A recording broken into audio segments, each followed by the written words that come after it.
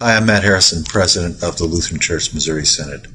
Hal Sankbeil and Bev Yankee came to me when I was executive for LCMS World Relief a few years ago, asking for some expertise and some help from the Missouri Synod headquarters with an idea they had to found an organization which would help pastors be better pastors, that is, help pastors to care for people around them. And out of that came an organization called Doxology.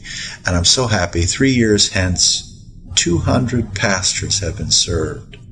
They found out very quickly, in order for pastors, to be good curates of souls, Seelsorger, great German word, they themselves had to be cared for and educated in what it means to be a good pastor and improve their personal skills and their knowledge of the Scriptures in what the Scriptures say about caring for others.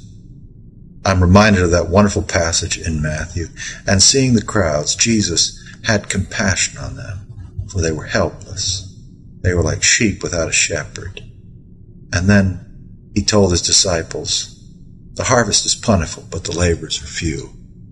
When we have laborers in the field, the best thing to do is to keep them in the field and make them even better laborers. God bless you, Doxology.